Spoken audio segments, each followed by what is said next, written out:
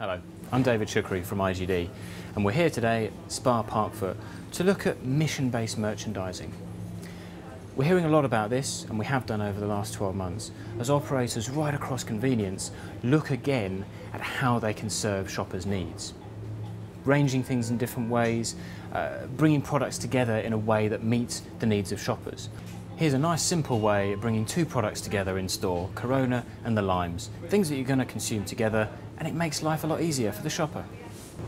Here in Fresh, another great example of how to think differently about products.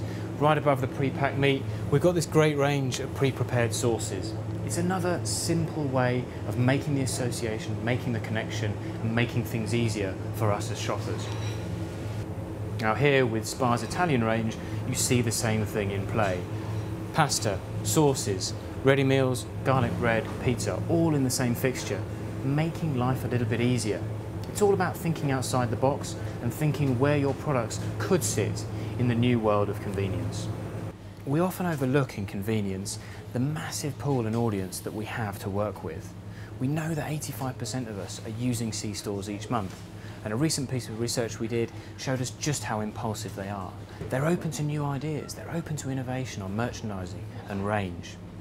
But as I've said many times before, it's important as well as suppliers, particularly in the symbol segment, to be aware of the role that the wholesaler and the retailer plays. It's a relationship game. You have to work on both of them. And ultimately, we've got to be thinking category.